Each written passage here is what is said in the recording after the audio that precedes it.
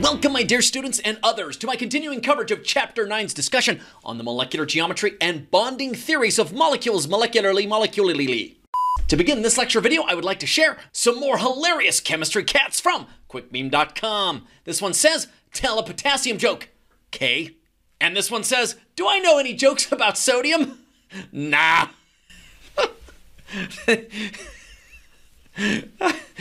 Oh, that one just kills me. All right.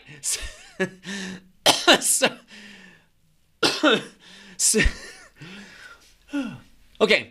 So before going on, I also wanted to share a fun video with you, or a collection of some fun videos that I'll link to in the description below and floating over my head, possibly as in-video cards. So there does exist an age-old chemistry demonstration called Elephant's Toothpaste, which features the chemical reaction shown here being catalyzed by potassium iodide. With soap and food coloring added, it makes for a really awesome visual display. And I should mention, don't try this at home because you'll get hydrogen peroxide all over the place, and it makes a real big mess. Anyway, here are the links. They're also in the description below. Please click and enjoy, because they're really fun. And I think one of them's in German. All right, so continuing from what we discussed in our previous video that's going to be linked to somewhere, atoms from period 3, that is row 3 of the periodic table and below, actually can be surrounded by more than 4 electron pairs. That is, they can have more than an octet of electrons sometimes. Now this creates some fascinating molecular geometries that are a little different from the standard ones shown in tables 9.1 and 2 of our textbook that is referenced in the description below.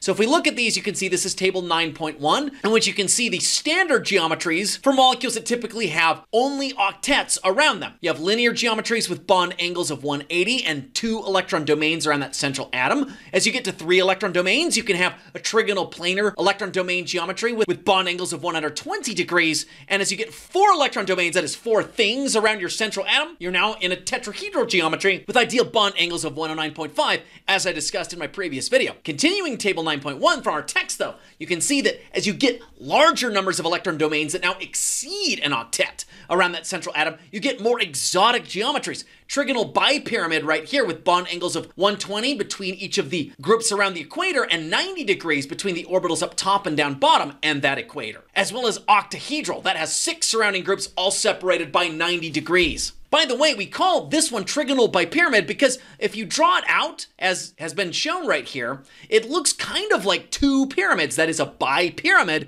with a triangle base instead of a square base like the pyramids in Egypt. So you have a triangle base with 2 pyramids, one up top and one down bottom. Hence we call it a triangle bipyramid or trigonal bipyramid. Isn't that fun? All right, so here are some pictures taken from our text of various molecular geometries. And as it turns out, there is a difference between electron domain and molecular geometries that I'll explain forthwith. Before getting to that, though, I must introduce you to some geometry vocabulary. Our book likes to call lone electron pairs non-bonding pairs, or sometimes just lone pairs.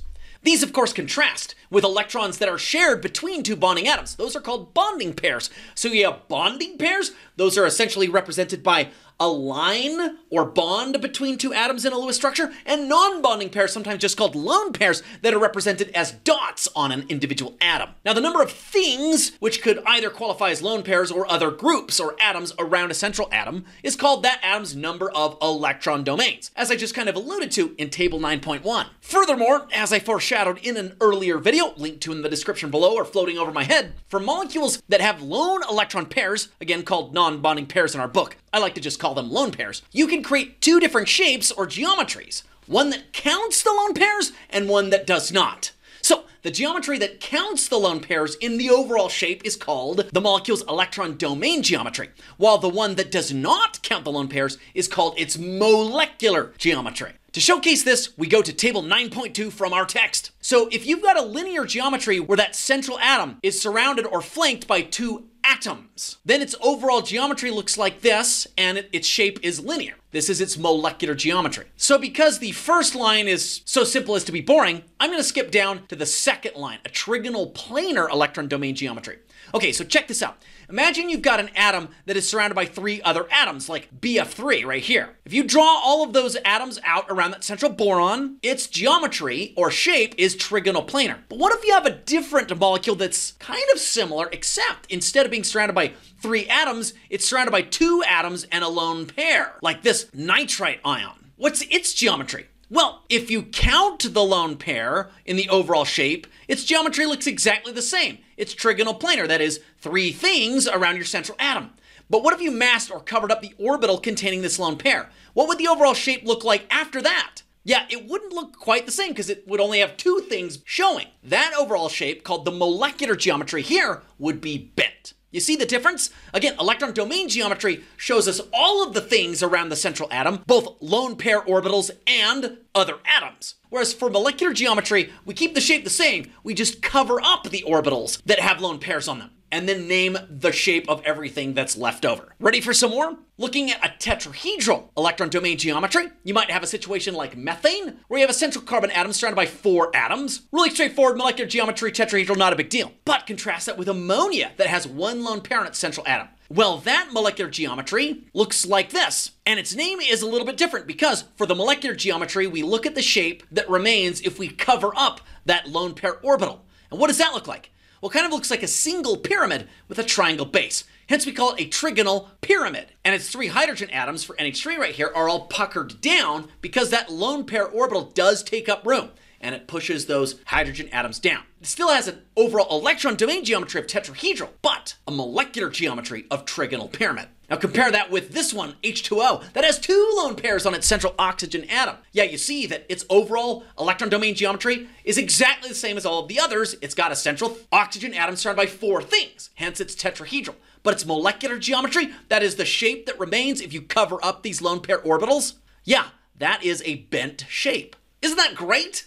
Now, just so you know, lone pairs and the orbitals that they're in take up a little bit more room than non-lone pair groups. Thus, the bond angles between the hydrogens in this molecule right here, those hydrogens end up being closer together by about 2 degrees than the ideal 109.5 for a tetrahedron. And over here in H2O, you've got 2 lone pairs that take up even more room. So the bond angle between the 2 hydrogens, the 2 non-lone pair groups, ends up being shortened by 2 additional degrees down to about 105 relative to the ideal 109.5 for a tetrahedron. Make sense? Good. We get some more exotic electron domain and molecular geometries when we go to 5 electron domain groups, which you can compare and scan down here. And I invite you to pause the video here and take a look at each of these and consider their names. This one is kind of fun, the seesaw. The reason it's called that is because if you can imagine these 2 spheres being like feet, if you built a physical model of that and laid it down, you could put yourself on one of these seats and a friend on the other, and it would be just like a seesaw or teeter-totter.